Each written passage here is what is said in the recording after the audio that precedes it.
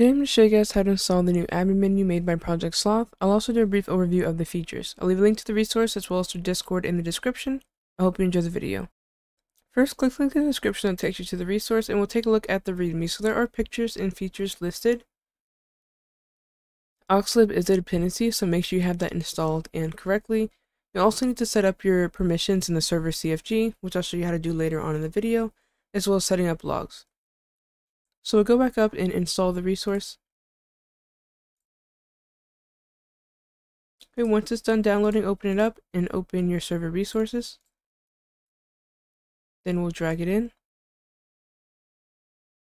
and remove the extra stuff at the end.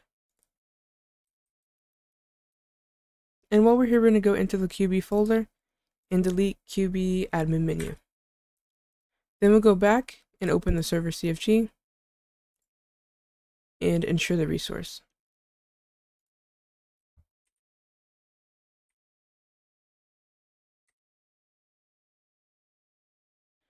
At the bottom of the Server.cfg is where you set the permissions. If you go back to the README, you'll see there's an example for each level: mod, admin, and god. You shouldn't have one person as all levels. So I'll just copy one of these. Go back to the Server.cfg. I already have myself here, but for example, just going to hit enter and paste. Now to get this, you can go to the tx-admin dashboard, go to players, and if they're in the server, you can go to them, go to IDs, and it'll be this one here. Now if you're in the server, you can type /tx. Same thing, go to players, go to IDs, and then just copy this one here. And then you'll just paste it. Okay, and this is all commented out, so you can put whoever that would be, and then you'd hit file and save. Okay, and once you're done with that, we're going to go into the config and change some things around in terms of the permissions. Okay, so once we're in here, the first thing is the fuel. I'm going to change this to legacy fuel, because I don't have PS fuel. Next thing is going to be the permissions to restart resources. You can leave it at admin, set it to god, or change it to mod if you want, mod being the lowest, admin's in between, and god being the highest.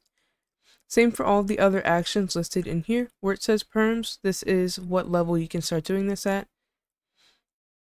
So if you want mods to be able to ban people, keep it as that. If not, you can change it to admin.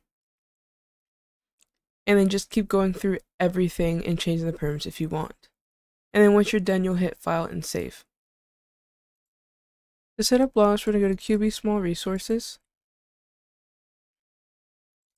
We're going to go to server and we're going to open the log section.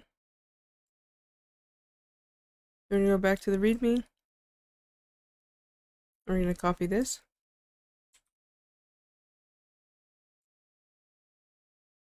And paste it, don't forget the comma. Then we're going to go to Discord.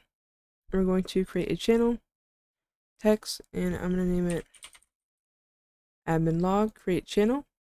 We're going to go to the settings, go to integrations, and create webhook. So we'll copy the URL and paste it here. Then we'll hit file and save. Okay, so I'm in the server and we'll type /admin to open the menu. So you can click here to make it bigger and make it smaller. So I'll start at the top. You have the staff chat. So I'll do test. And then players, it's just going to be me. Here you have the actions, so you can kick, ban, teleport to the player, bring the player, revive them, and spectate them. Not sure if I can spectate myself, no.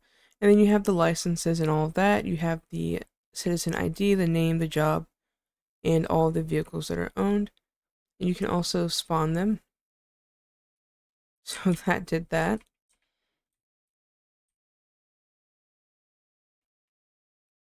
Okay, and I'll go back in. So then we can go to the server. You have all the resources and you can stop and restart them based on what you set the permissions as.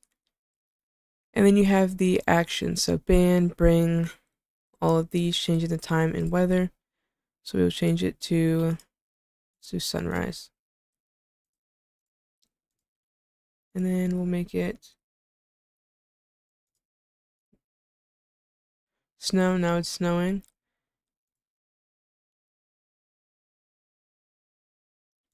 The clothing menu. There's a bunch of stuff in here.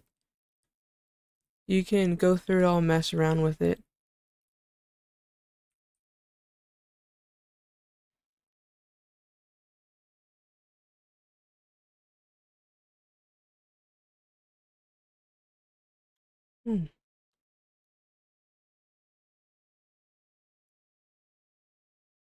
And there are the names. So like I said, there's a lot you can go around and mess with, figure things out. That'll be it for this video. If this helped you out, please leave a like and a sub. If you need help or have suggestions, feel free to comment down below or join my Discord. The link will be in the description.